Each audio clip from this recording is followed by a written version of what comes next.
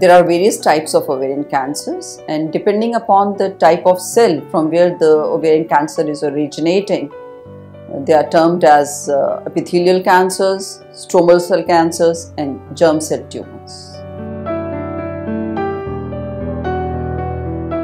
Initially, there may not be any symptoms at all, but yes, patients can complain of distension of abdomen, bloating, indigestion, dyspepsia. There can be loss of weight, history of loss of appetite, altered bladder or bowel movement. So these are the symptoms majority of the times.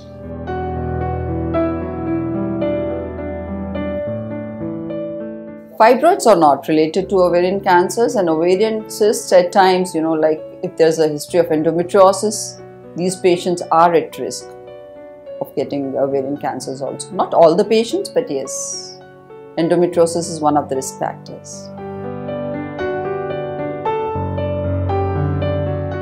If you have a strong history of ovarian cancer, or if you have inherited the mutated genes like BRCA1 and BRCA2, obesity, advancing age, early menarche, late menopause, or if a postmenopausal lady takes hormonal pills, even that's a risk factor.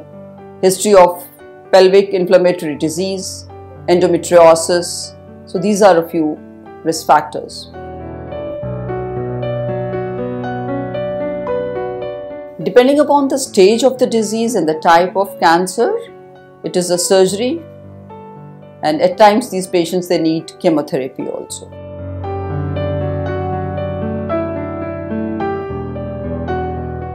Depending upon the stage of the disease and the type of cancer, if the lady is young, we can very well do, in the early stages of cancer, we can very well do fertility preservation surgery, wherein these ladies can conceive, and once they have completed the family, they can come for the completion surgery.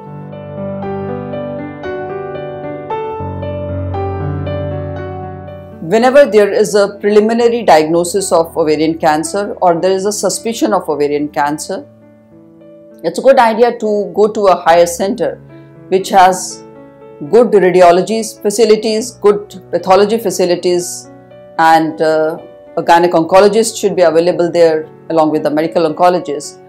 And once we form the diagnosis, it's very important to form the correct diagnosis. Then we need to know the extent of disease, for which we may ask for some radiological inputs. At times during the surgery, this lady may require a frozen section also. So going to our higher center, seeking their opinion is important. And for the final diagnosis, at times the immunohistochemistry is also required. Molecular testing is required. For all this, it's important if the patient comes to the right place and get the surgery done by the oncologist, the gynae oncologist, and if they need further chemotherapy, they will be visiting the medical oncology.